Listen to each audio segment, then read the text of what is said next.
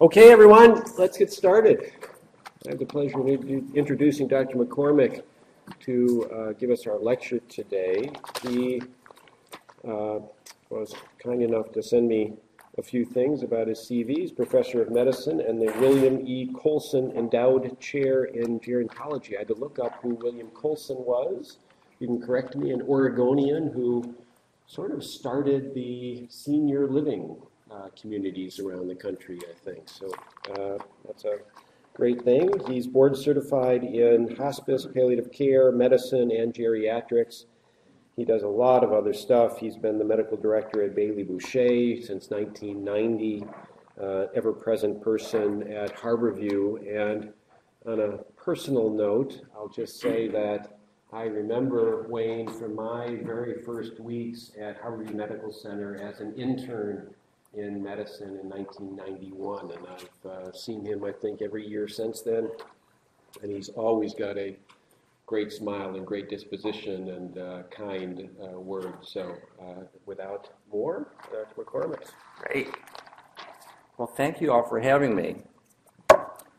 Claire, in addition to sending me to the wrong room, gave me instructions about what to talk about today. And it sounds like the themes have been 5 new things in X, 5 new things in movement disorders, 5 new things in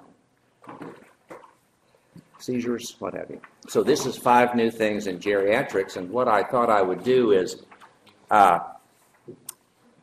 derive some words of wisdom from some recent meetings at the American College of Physicians and American Geriatric Society. Just a couple of months ago. So I picked things that geriatricians are talking about.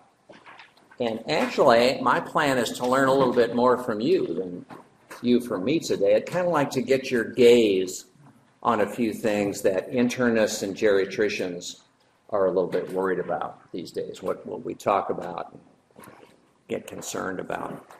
In geriatrics, it's a strange slant on things. We have a gaze a little bit different than internists. We practice in this strange land of universal single-payer healthcare coverage called Medicare. All of our patients have the same insurance, same stuff.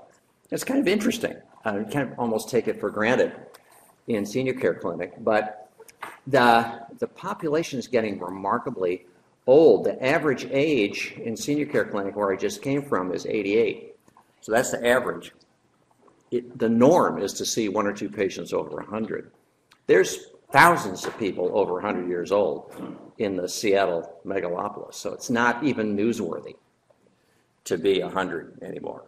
It's like big deal. You know, go down the block, there's another person, 102. So it's kind of interesting. There's so many older people, and most of them are remarkably healthy.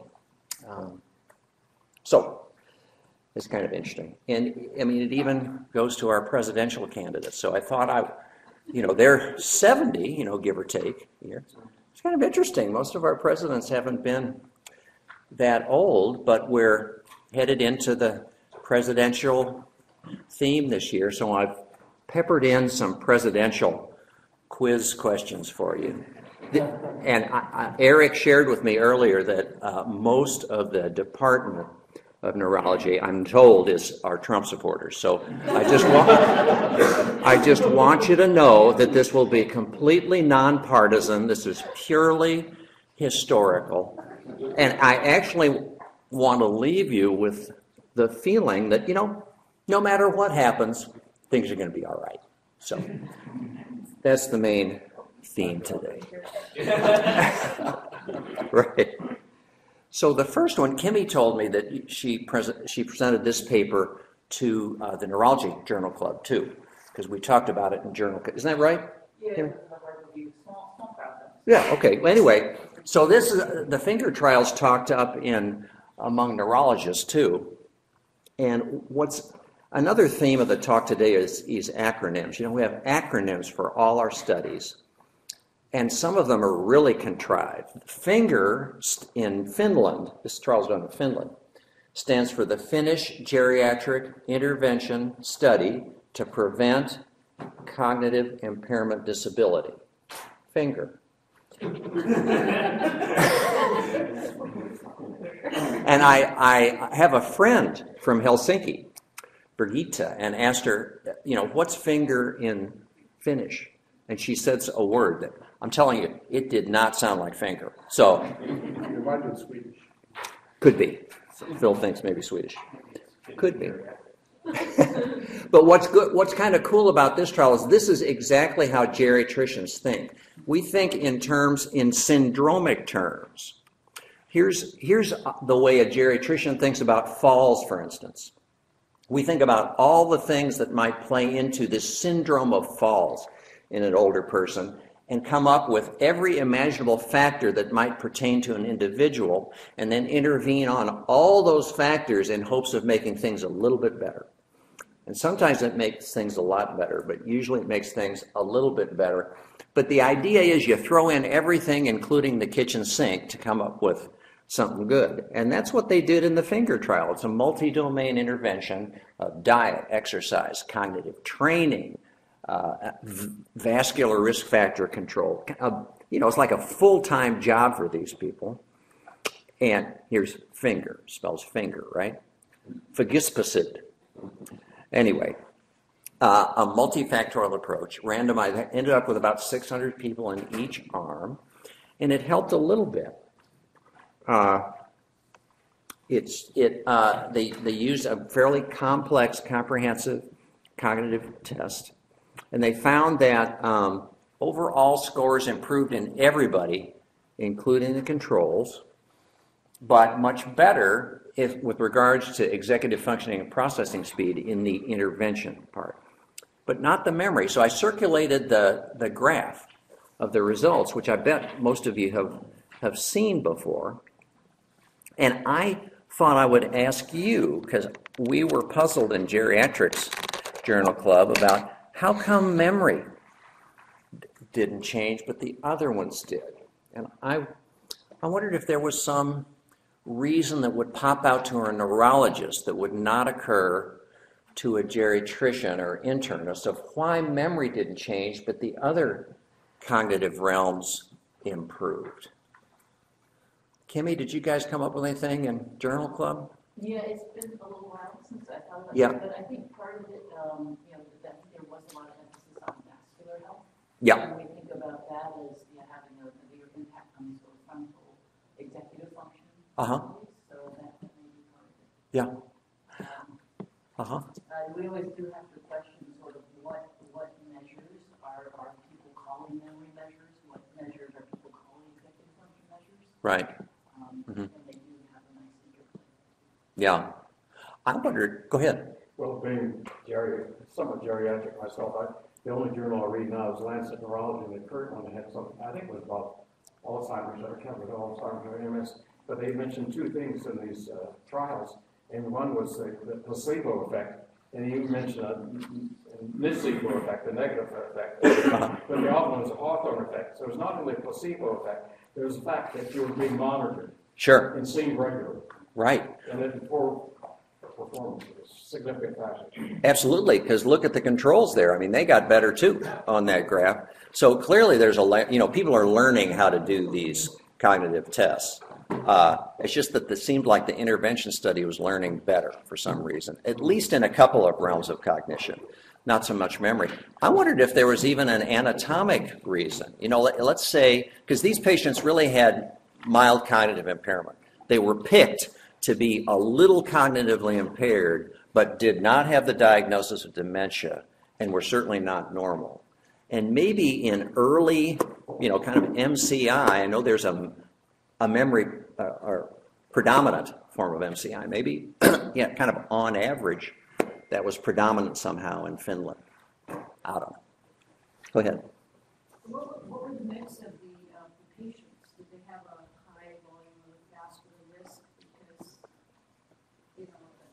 I'm a neuropsychologist. So Yeah, they were picked. And Alzheimer's Yeah. Patients that have more than vinyl kind of anatomical picture of the vascular patient. Sure. Quite better disease. Yep. Really homogeneous. I mean, you can imagine Finland. Yeah. A lot of people who look like you and me. Yep. So, Could and be. again, of course, like choosing Right. And it's hard to tease it apart, and they almost designed it to not tease it apart. The purpose of this study was to throw in everything in the kitchen sink and see what, if it worked in amalgam. And they're going to follow up these people like in 7 years or something to look at dementia outcomes, which was not part of this study. So they did not do dementia outcomes here.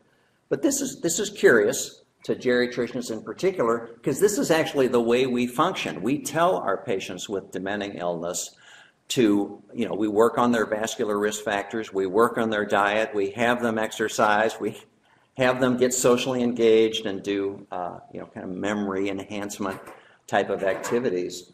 So that's actually what we do. And it kind of helped us verify that at least it helps a little bit in some realm. But the long term will remain to be seen.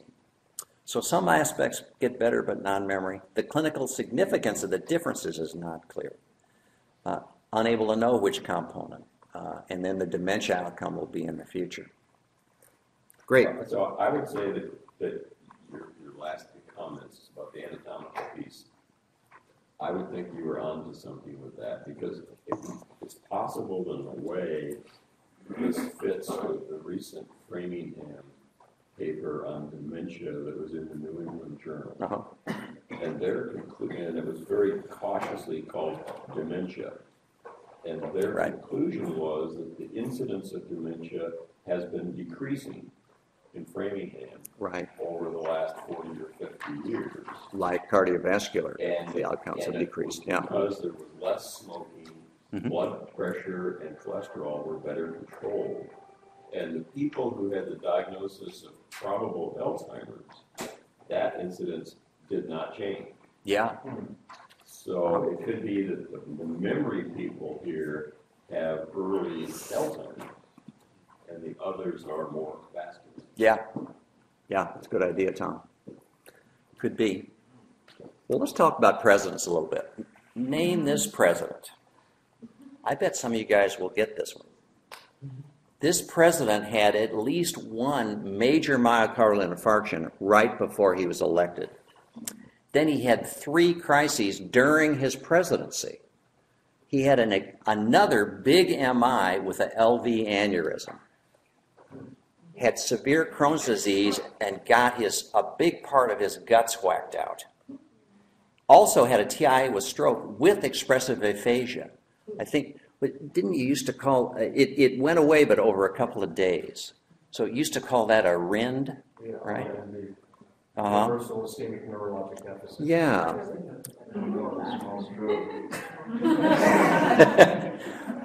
but get this, he didn't miss a day of work.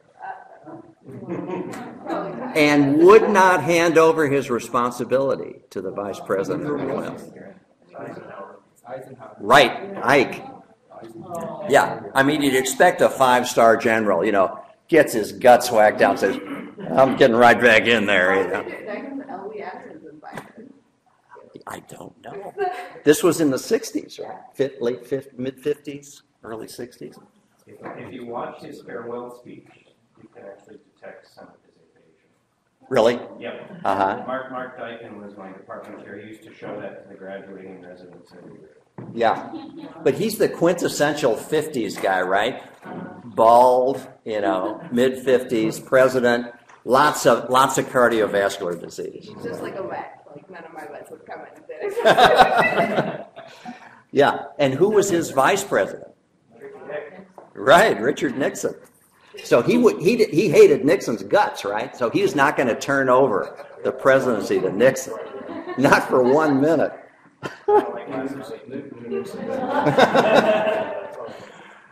So anyway, we did nothing for this kind of thing back then. No statins, not very good blood pressure control, none of the things that we have in our armamentarium these days. It wasn't that long ago. Do you develop dementia? I don't know. I don't know about dementia. But he had a lot of stuff, right? So anyway, but certainly no statins. So geriatricians, we do a lot of medicine stopping. When people come to clinic, we we stopped their donepezil, we stopped their statins, we stopped their Plavix, all the things that we all prescribe. But we started them a lot too.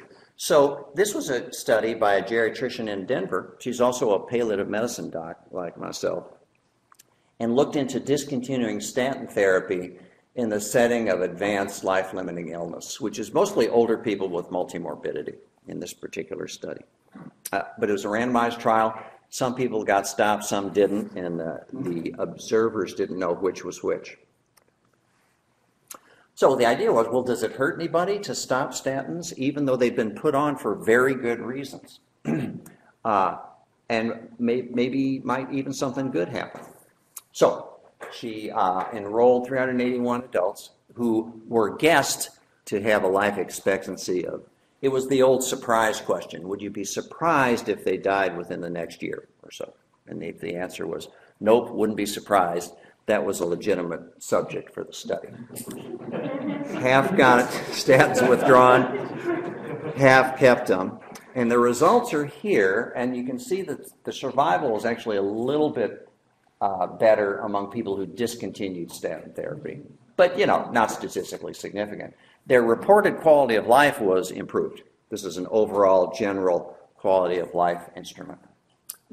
So the result of that was you can stop statins in this type of setting if you wouldn't be surprised if somebody's life was limited without increasing their risk for early death and perhaps increasing quality of life. So this gets talked up a lot among geriatricians because we do stop medicines a lot. And here's what we employ in senior care clinic, where our patients are average age, 88, 90 years old. We ask patients these 3 questions. Hey, come on in, Bruce. We line, we have people bring their medicines in a sack and line them up on the desk. And we say, lots of people find it hard to take this many medicines. Which ones are you not taking? Not which are you taking. Which ones are you not taking? And they say, well, I'm not taking any of them. But, they might pick out a couple or none. They might say, nope, I'm religious, I take them all. And then we say, which ones would you like to stop? Which ones do you not like taking? And they may or may not pick some. And then we say, would you like suggestions from me about which ones to stop? On average, this reduces the overall pharmacy for a senior patient population about 20%. Some patients end up on no medicines. They say, actually, I don't take any of them. I feel pretty good. I want to stop all of them. That's uncommon. And it's also uncommon, but rarely happens, that you actually end up with 1 or 2 more medicines after the discussion. But on average, you end up eliminating a couple. So this just practice, Pearl, how we do it. Okay, let's do another president quiz. What do you say? This president died of a hemorrhagic stroke. Wait, you have to let me finish asking. Due to hypertension. Okay, go ahead. I think you know that. Yeah, FDR, exactly. Here's his blood pressures during his last year of administration. Someone was recording this and not doing anything. They didn't know it. They were doing the best they could. And Yeah. some people think it might have been related to the fact they had polio, because sometimes it makes sense, some things about the blood pressure system and stuff. Yeah, Makes it overshoot. but yeah, he didn't do doodly squat about it. Yeah, right. No pills, right? So, and here he is in the middle with Joe and Wynn thinking about what to do with Europe after World War II.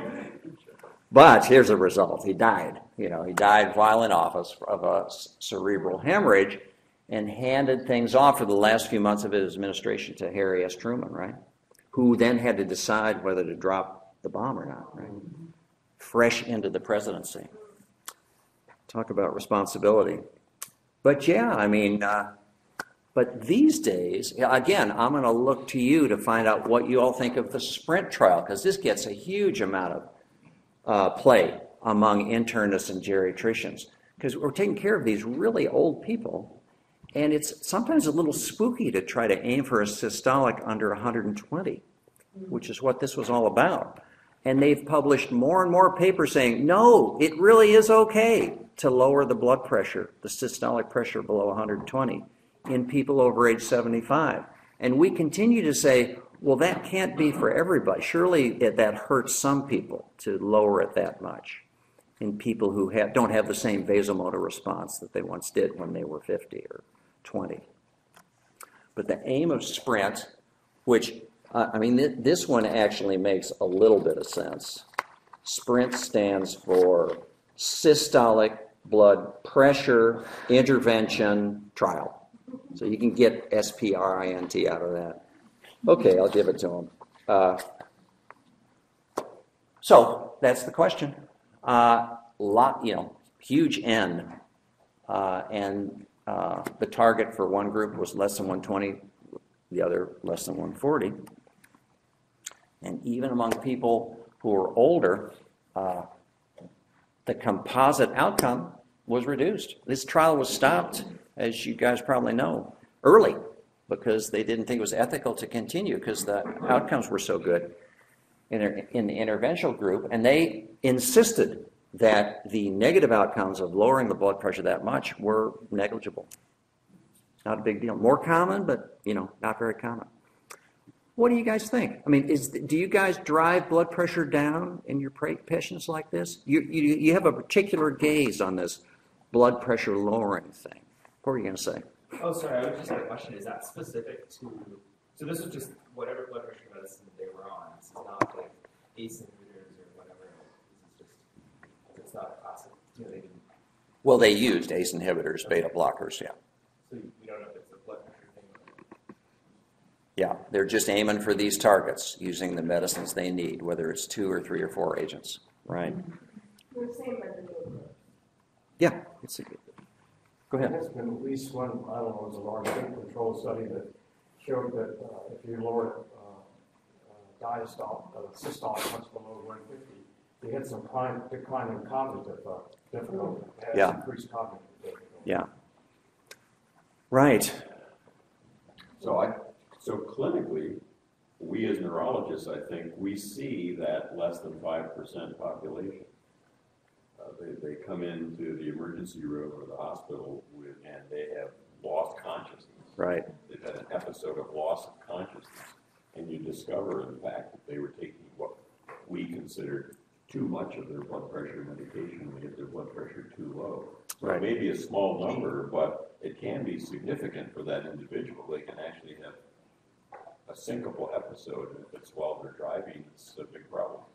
Right. Or just feel bad. If people are kind of posturally hypotensive off and on, they just feel crummy when you lower it that low. Go ahead. Yeah, and I think if you look at patients who are already prone to cardiovascular disease, they have a stiffer heart, so they don't tolerate blood pressure lowering as well. They're more likely to have carotid or vertebral stenosis, which means the blood pressure that actually gets to the other side of that stenosis is not as good as it ought to be. And then depending on the blood pressure medication that's being used, they may also be susceptible to a secondary side effect called hyponatremia. So low blood pressure and hyponatremia is really going to whack them. Sure. Yeah. Well, we take care of these, us geriatricians, and you guys too, take care of people with diabetes, renal failure, a little heart failure from the stiff ventricle, people with dementia in the skilled facilities. Those were excluded from this trial, right? Rightly so for a big trial like this.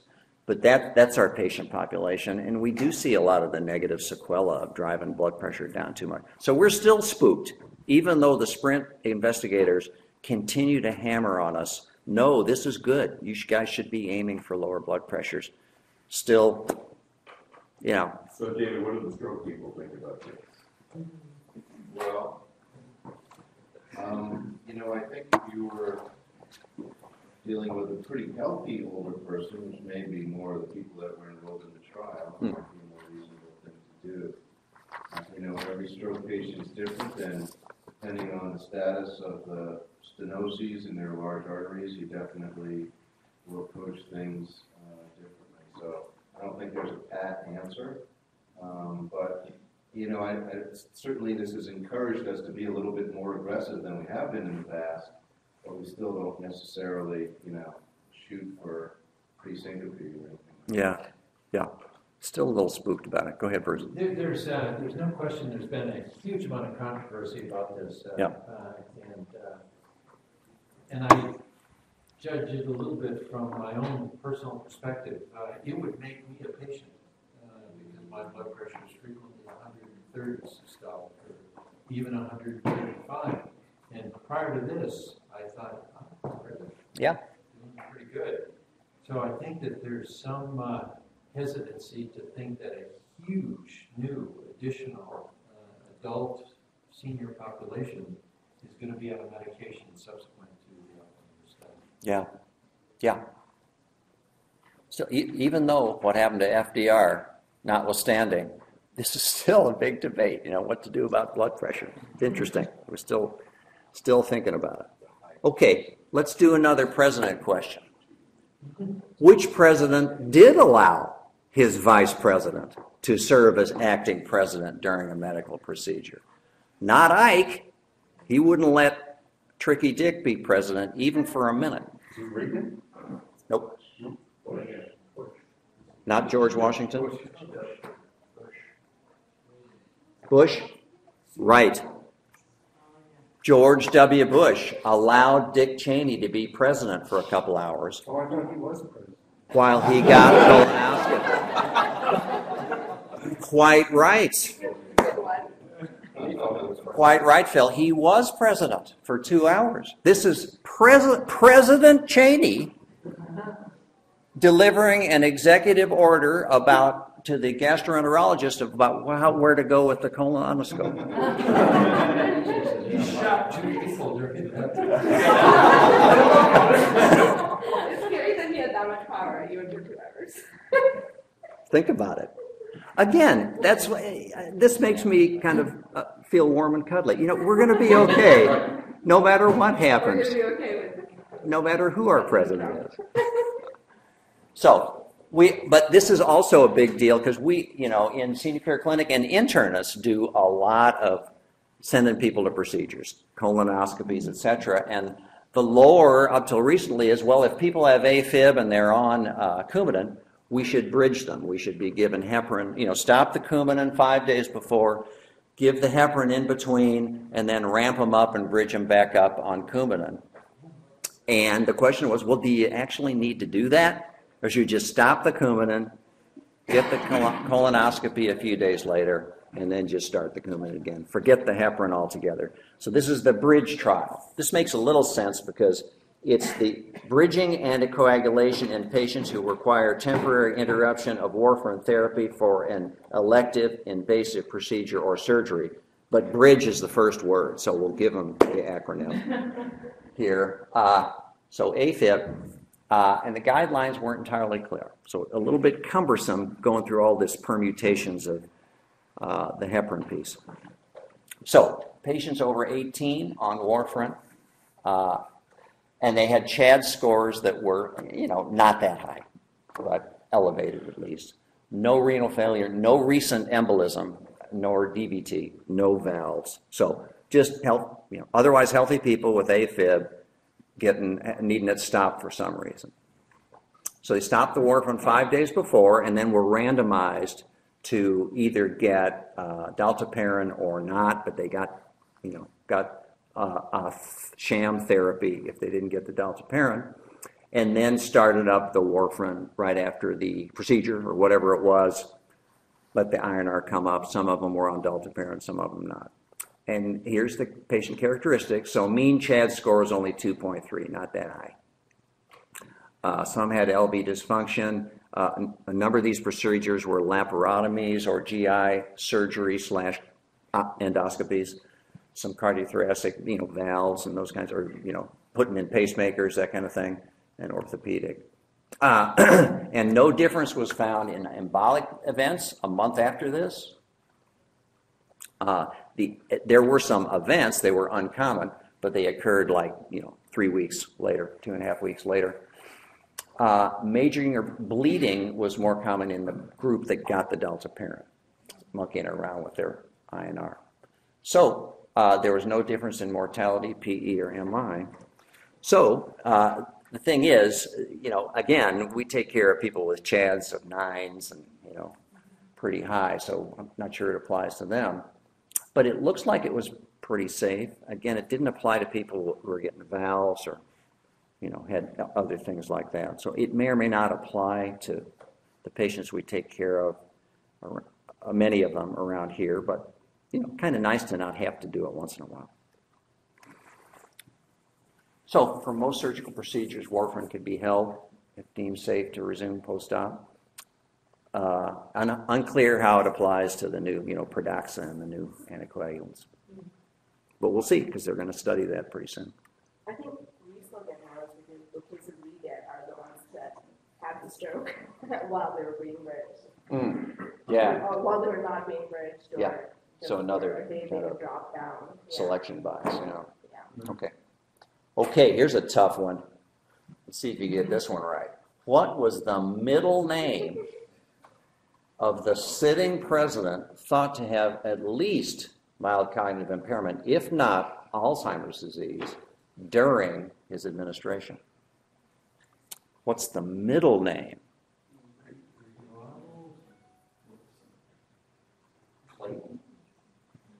How many votes for Wall? Woodrow? Gibson? Wilson? Clayton? That was Wilson. Ronald Wilson Reagan. Very patriotic. In case you didn't get the flag up front, they put another one behind. Just so you really, notice how patriotic this guy is. Again, this gives me solace that no matter what happens, we're going to be okay. Right? Yeah.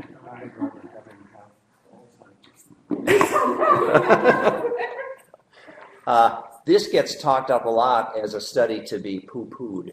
PPI and risk of dementia. This is something you all have looked at. This is big data gone malignant. It's true that PPI have lots of possible side effects, but people take them like candy.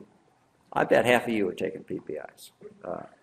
Certainly everybody in Washington, D.C., they've got to be on, all of them taking PPIs, right? It's too much stress up there. But there's risks for lots of things, B12 deficiency, C. diff, community-acquired pneumonia, lots of possible side effects.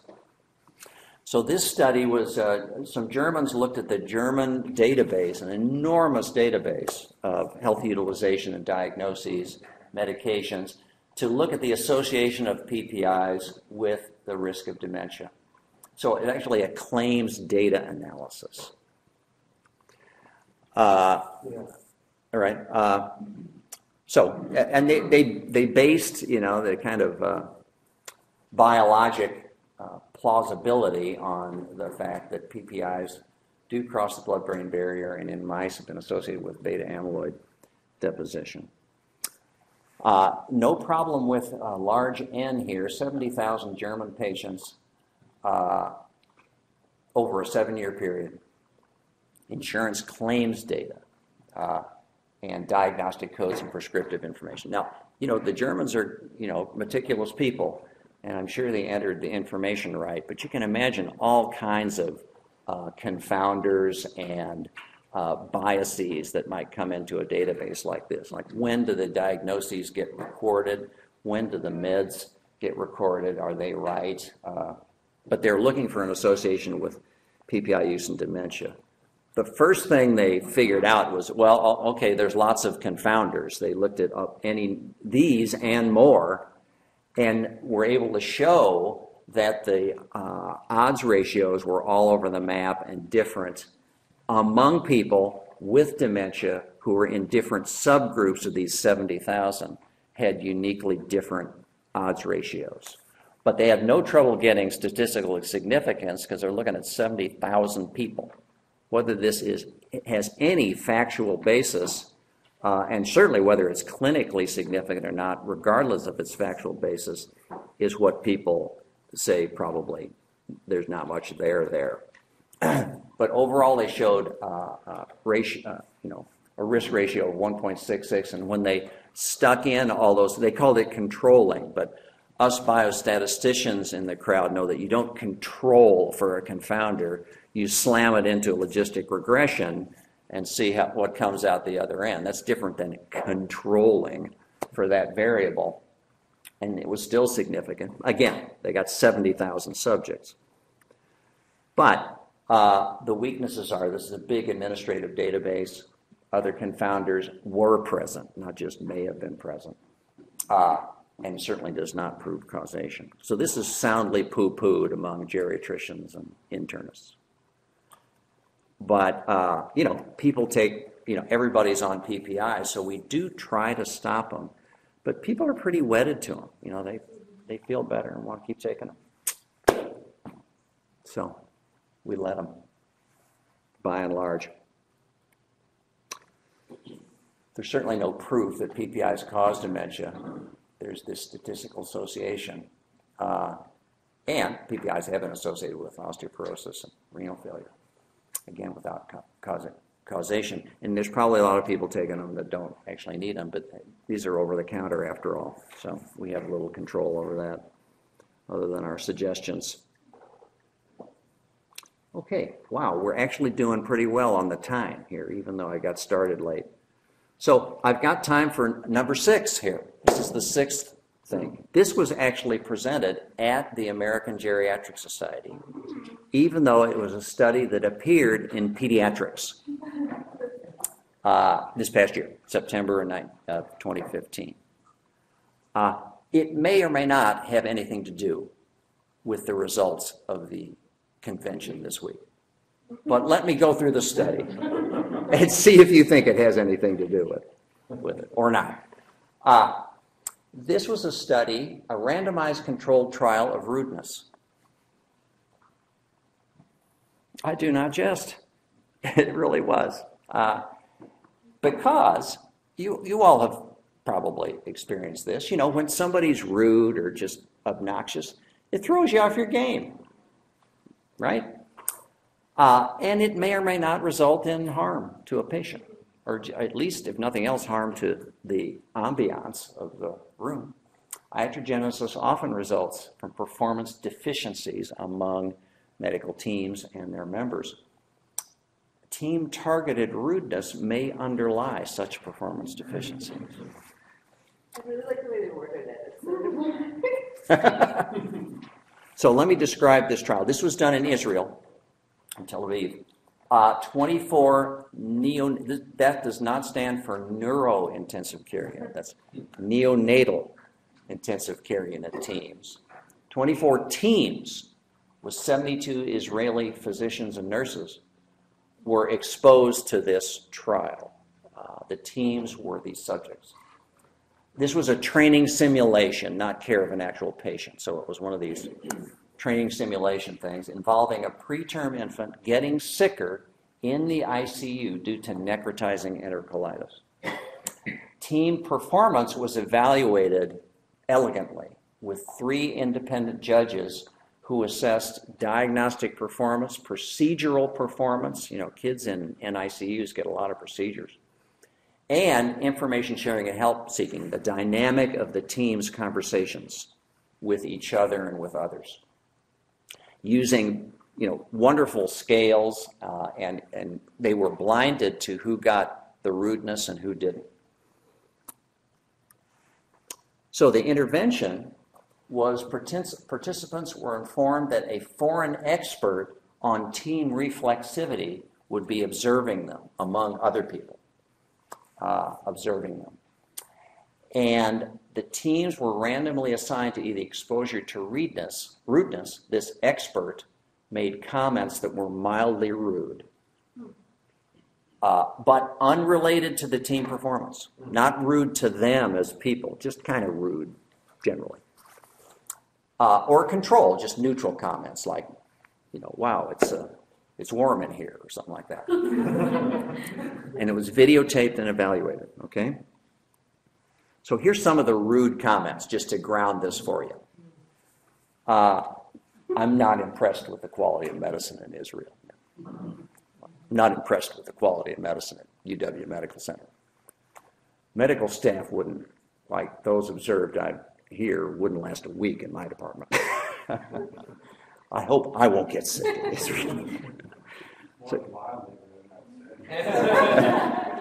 But not to the person. Like, I hope Phil Swanson wouldn't last a week in my department. It's not like that. It's like just the general. I've heard that for years.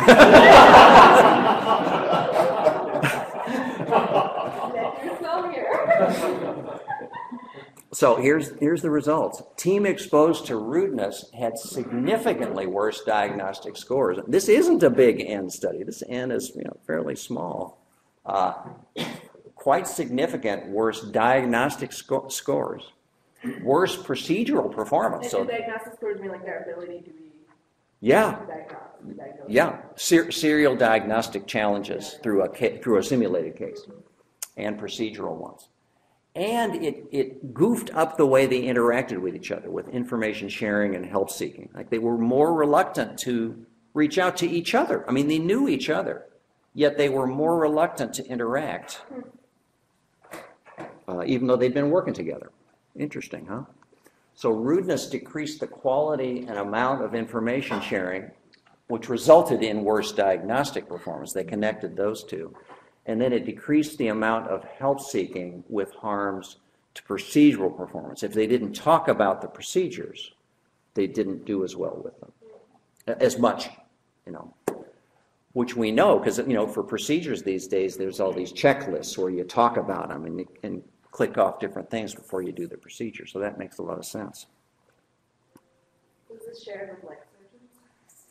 No, just neurointensive care unit people. So any comments about that? What do you think? Do a study with a simulated patient is nice. Simulated patient is rude. Yeah. Actually, I think a study of consultants, because this has come up with our with Jerry consults and neurology consults, where the way that we interact with each other, I think, impacts the consultation and can have like impact on. Because there was a big case with QI a couple of years ago with a Jerry patient who ortho had consulted and wasn't seen, and there was, I think, a lot of bad blood there. The patient ended up dying, and it was a huge QI. And I think it does impact the way consultants work with each other, because if you're rude and you don't want to help somebody, Dr. Cosgrove was telling us never to be rude when we get consults or when we give recommendations, and I think it impacts the quality of the discussions we're having. Right. Yeah. You're also much less likely to agree. I feel like I have the feeling that I should disagree with them just because they're not in nice. that attitude, yeah. And I don't like them. Yeah, like yesterday I called somebody to say the patient has subarachnoid hemorrhage, and instead of being like, oh, really? And the person was like, how do you know? Why would you diagnose them with this? And it was like 2 in the morning, and I said, we're both tired. Let's be nice. That's good. Come see the patient. That's a good intervention But, there. yeah, it was just like, of course I know because this is subarachnoid hemorrhage. It's probably to let you know. Yeah. But it really impacts, like, in that moment, it impacted, like, how quickly he was going to see the patient, how likely he was to believe me that my exam, or he kept questioning my exam. And I mean, I know there's a lot of tiredness that plays in this, too, like resident exhaustion. Oh, sure. Even with attendings, like the consultant to consultant, politeness really impacts patient care. David? The way this was designed is it wasn't inter-provider rudeness. It was like feedback. Yes. So it was like,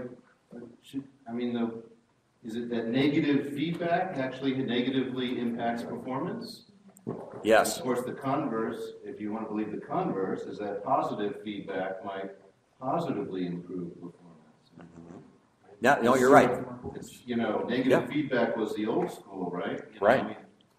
Quite right. Yeah. Yeah, you're right, David. The flavor of the rude comments had a feedback element to them. So, yeah. And that was consistent. They didn't mix it up with, I don't like the way you're doing your hair today. No, same comments. Yeah, they verbatim were the. What I mean is the whole category of comments related to medical practice in Israel something a little bit negative. It wasn't Right. specific to what the team was doing, but related to medicine. They weren't just rude about the weather or... Right. Okay. Exactly. Right. Yeah, I mean, some of the comments I think are more likely, similar ones you may hear from unhappy patients or families, so that's kind of more than between providers, but, you know, comments like that you may hear from, patient or family. So Right. I think that seems more applicable to that situation than a consultant in the, referring physician. Yeah. How do you all respond to that? I mean, the tragedy there is patients are usually basically just trying to be heard. They're crying out for attention, yet they're pushing us away. So, go ahead. Well, but I think if we all are honest with ourselves, we often make broad comments like that, either about other institutions or about other specialties. I worked at another hospital where the joke was the greatest thing about the emergency department was it was right next to a really good hospital. Because the care there was so poor. And I think we also have to be mindful of those statements that we make in front of families as well. Right. We get a lot of people referred to us, and I think we really need to be circumspect about what we say and to recognize that sometimes the person with the hardest job is the first person to see the patient, not the third person to see the patient. And you never know who's listening. Right. Yeah. 40 years ago, Lee Goldman, who was chairman of medicine at UCSF, wrote a paper called The 10 Commandments of Consultation, which are great for regardless of what kind of consultation you do. And it just had to do with human interaction, being tactful, looking for yourself, being mindful of your turf and not making suggestions or recommendations that don't have anything to do with your expertise. It's a wonderful paper. I'll still use it. Pam? It's interesting. I'm a nurse practitioner, but I was a nurse at UCSF 25 years ago, and they brought in this big team of, to kind of slick us up and help get our patient satisfaction ratings up. But a lot of what they focused on was talking nicely about each other. And it really is a lot of the same stuff. So we would say, for instance, if you're going off shift, you'd say, "Oh, Mary's going to be your nurse tonight. She's fabulous." And it felt just so stupid, and we had to go to these things and rehearse it. But, we all dutifully kind of did it, and then you started kind of liking people, and you started even, you think of something nice to say about somebody who is a jerk or something that, it's like, "Oh, she's got gorgeous red hair," and, or something like that. It actually worked, and it actually changed the atmosphere. They also taught us things like when, you're rushing back from lunch and you and a patient both get to the elevator or the stairwell at the same time, you step back and let the slow patient go ahead of you. Those kind of things, but it actually created a much better environment. That lasted about a year. Well, it's not unlike what they have us doing now, this ADIT business, know about acknowledge the patient, introduce yourself, tell them what's going to happen, thank them at the end. Go ahead, Bruce.